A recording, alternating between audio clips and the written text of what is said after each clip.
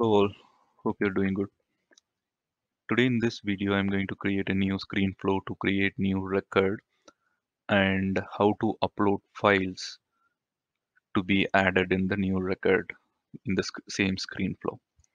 So for that I'm going to create a new screen flow to create a case and upload relevant case related files in the case. So and then I'm going to add the new screen flow in the service app console so that whoever use that app console can use the screen flow.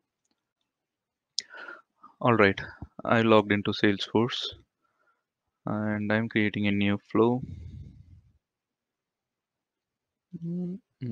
Okay, I'm choosing screen flow and I would prefer free form.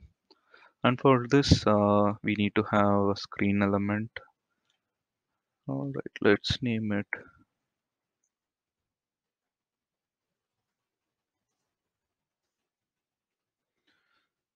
Okay, and in the control navigation, I don't need pause or previous.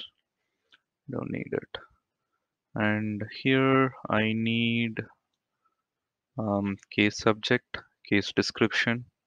So I have to drag text field to texts. So the one is subject, and if at all you wanted to make it required, then you can mark it as required, and you will see this symbol here. And for this one, it's a description. Okay, cool. And I need case origin, type, reason. Pretty much that is it. Okay, so all three are pick list. We are going to see how to create a pick list options as well for screen flow. Three pick list. So here it's case type, and so here we are going to create a new resource for pulling the pick list values from the object. So in the resource, we are going to choose picklist choice set. Give the API name and object from case. The data type is select picklist or multi-select picklist. For us, picklist. And the field, we have to select case type. This is the one. So you can choose in what order it should display the picklist values. I'm going with the default order. So that is it. It will update here. And the next one is case origin.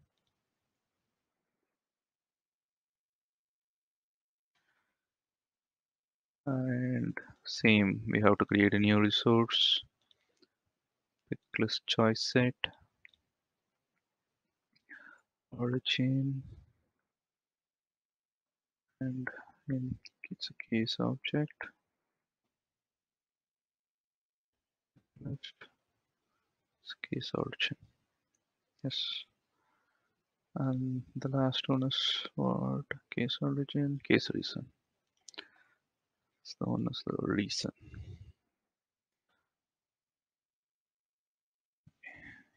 Case reason. And new choice.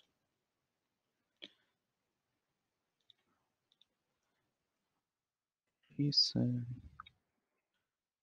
is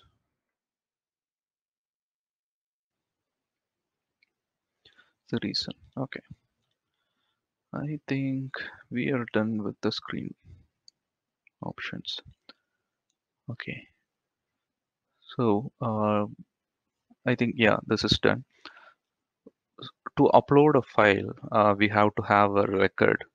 So without having any parent record, we cannot upload file in the fly, right? So after collecting all this um, information from the user, we are going to create a record.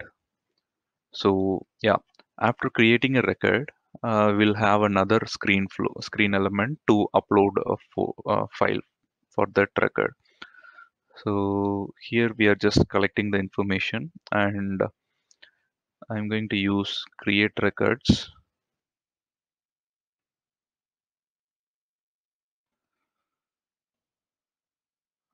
Okay,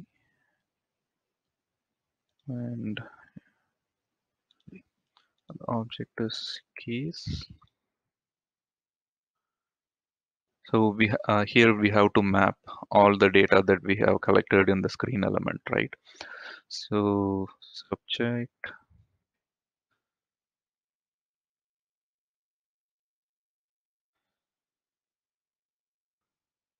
this is these are the fields from the case object, and in the right side we are going to map it from the screen element. Description, if you see here, screen components, we have the description, map it, and we need reason and origin and type.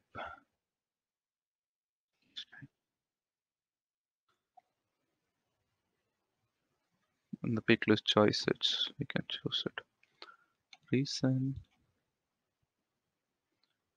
origin, and type. Okay. All right. We are done with the mapping, but we have to have the ID assigned in a variable. So then only we will be able to upload our files into the variable. So for that, we are going to create a new variable to store the new record ID. So I just selected this manually assign variables option, and I'm going to create a new resource. So it would be variable, and let's call it as new ID, and it's a text. Choose in what way I'm going to choose to input and output,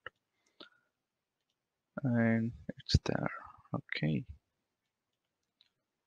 so it's done here.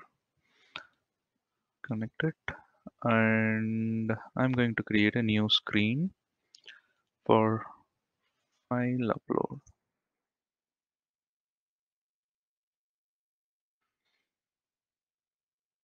And yep, as usual, I don't need pause or previous finish issue. Okay, and for uploading the file, we have to drag this element here, file upload. View the API name,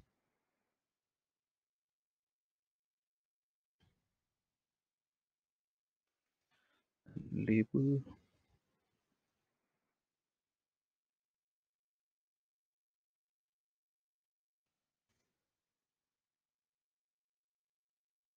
and if you want to use other things, then you can use. I'm just going to map my record ID.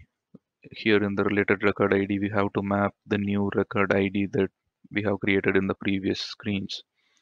So this is the variable that is holding our new record ID, right? So I'm just adding this here.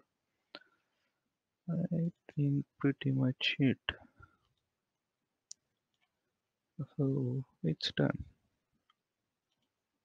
Let's save it and check.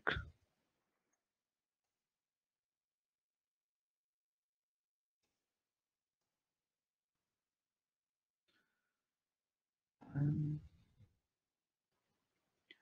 okay, I'm saved it and activated it. Let's check by using run whether it is working or not. Okay, subject is same here. Choose anything. Next. Okay, here I'm going to upload a file. Anything.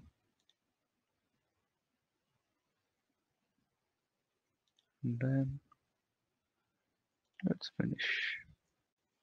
Alright, I don't see any errors here. So let's assume our case got created.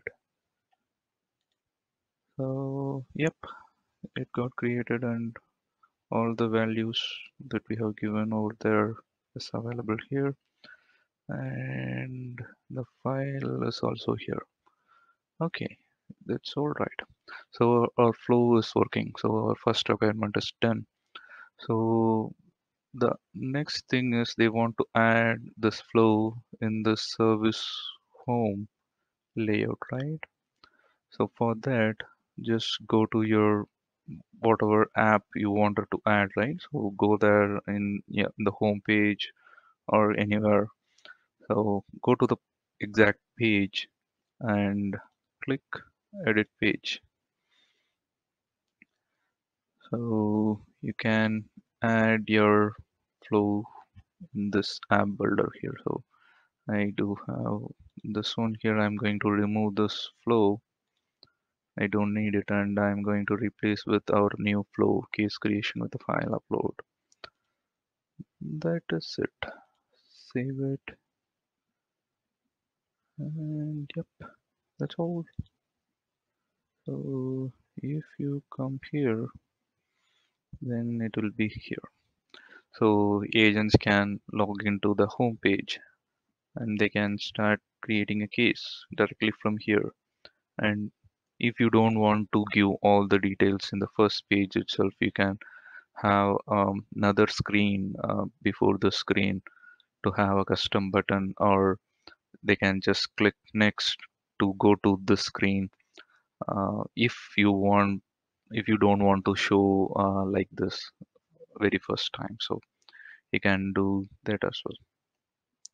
All right, yeah, you can play around with this, anything you wanted to add or modify or remove. You can do a number of things with this flow. I just give you a basic thing to create a record and how to attach a file to that record. So yep, that's all I wanted to cover in this video. Let me know if you have any questions or suggestions. I'll definitely explore and try to show you how it works. Thank you then, and thanks a lot for watching this video. Bye bye.